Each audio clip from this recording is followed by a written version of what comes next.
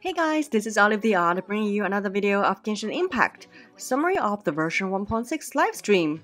As always, check out the timestamp below to go to the part you're interested in directly. Okay, let's go.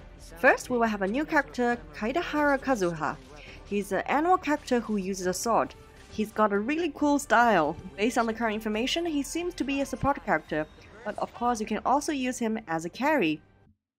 The new banner, we'll first get a Kleererun and then the new character Kazuha. There are 3 new weapons in version 1.6, Freedom Swan, Mitternacht's Waltz, Dodoko Tales, which is for free by participating in the events in version 1.6. Let's check out what they can do. The new 5-star sword, Freedom Swan, its secondary stat is Elemental Mastery. Its passive ability is increased damage by 10%. When the character wielding this weapon triggers elemental reactions, they gain a Sigil of Rebellion. This effect can be triggered once every 0.5 seconds. Can be triggered even if said character is not on the field. When you possesses 2 Sigils of Rebellion, all of them will be consumed, and all nearby party members will have increased normal, charged, and plunging attack damage by 16%, and increased attack by 20% for 12 seconds. Once this effect is triggered, you will not gain Sigils of Rebellion for 20 seconds. This sword looks like a weapon specially designed for the new character Kazuha. Now the new 4-star bow, Mitternacht's Waltz, by the German name, and its style I think we all know is Fischl's weapon. Its secondary stat is physical damage. Its passive is normal attack hits on opponents increase elemental skill damage by 20% for 5 seconds. Elemental skill hits on opponents increase normal attack damage by 20% for 5 seconds. So it looks like it's a perfect weapon for Fischl if you have Fischl always dealing damage on the field, not in the background. Now the Klee special weapon, 4-star Catalyst, Dodoko Tales. Its secondary stat is Attack. Its passive is normal attack hits on opponents increase charge attack damage by 16% for 6 seconds. Charge attack hits on opponents increase attack by 8% for 6 seconds. In version 1.6, we will have another new monster, Magu Kinki. Its mask automatically blocks ranged attacks, so don't think about using a bow to attack him from far away. Magu Kinki's attacks will become animal-infused when his HP drops below certain thresholds. Phantoms will also be summoned. The Phantoms do animal and cryo damage. Next up, new Archon Quest. In the new Archon Quest, we will participate in Beidou's Clash Tournament to showcase our talents. We will meet Kazuha during our quest, and he will be our guide and give us tips on how to get to the Inazuma area currently on lockdown. So my guess is that we will finally get to the Inazuma Islands in version 1.7. In version 1.6, we will get to explore a whole new area of islands with special waypoints, and you can summon the unique Wave Rider boats. Of course, in the new area, you will have many new world quests and puzzles to solve. And in the new area, we will have our Midsummer Island adventure, rewards including Klee special weapon, Dodoko Tales, and Northlander Billet Trove that you can use to select any weapon types, and more blueprints for your Serenitea pot. The event comes in 4 stages. The first stage, Main Cannon, Make Ready, Fire.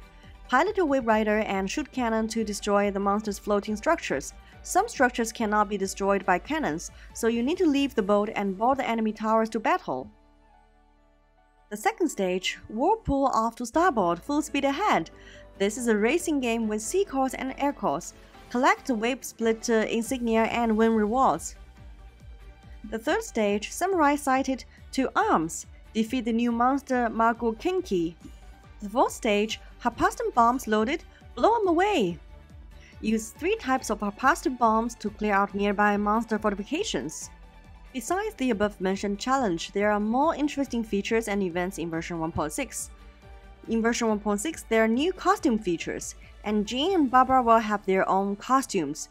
Jean's costume is for sale, and you can get Barbara's costume for free by participating in the event Echoing Tales. In the event Echoing Tales, you will gather echoing conches to listen to the hidden stories. As mentioned before, you can get Barbara's costume for free. Event Kaboomball Combat. We will be confronting Dodo Fortress, who shoots Kaboomballs at us. We need to use our Dodo guards to reflect the Kaboomballs and deal damage to the Dodo Fortress. Once destroyed, the Dodo Fortress will be refreshed. The more Dodo Fortress you can destroy within a certain time, the better. We can have a team of max 2 person playing together. Event Never-Ending Battle. This is simple. Choose the difficulties throughout the challenge. Powerful berserker opponents will emerge among the enemies, and momentum discs will descend upon the field. When you defeat berserker opponents and use Harpastum to destroy the momentum discs, you will gain momentum. As momentum reaches certain amounts, more buffs will be unlocked to help you to complete the challenge. Event Legend of the Vagabond Sword. This is a domain challenge that you're probably very familiar with already.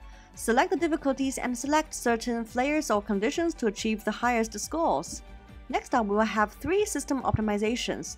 First, new serial navigation function for tracking and navigating to enemies from the Adventure Handbook. Second, new keyboard shortcuts for PC. Press O to access Friends screen and L to go to the Party Setup screen. 3. You can view detailed information about the domains at the domain entry screen, so you will know exactly what monsters are inside the domain and what special combat conditions you'll be facing. Next update is about the Serenitea part. The characters you own can move into your Serenitea part. As you complete a tutorial quest, you can invite up to 8 characters to your Serenitea part. While these characters reside in your realm, their character companionship experience will gradually increase. When our adapter energy rank increases, the rate at which character companionship experience is gained will also be increased. Each character will have their own favorite furnishing set. When you place their set, the character will give you a gift and unlock special dialogues. Last but not least, more Inazuma sneak peek. In total, 6 amazing photos were shown. Inazuma really looks amazing. Cannot wait to explore this mysterious area. And the person who introduced Inazuma to us is Ayaka. She looks super cute. I already want her in my team. Alright, so that's version 1.6 summarized for you. Let me know in the comment below what content you look forward the most. Like, comment, subscribe, and turn on the notification bell for more useful and fun Genshin Impact videos. Until next time, bye!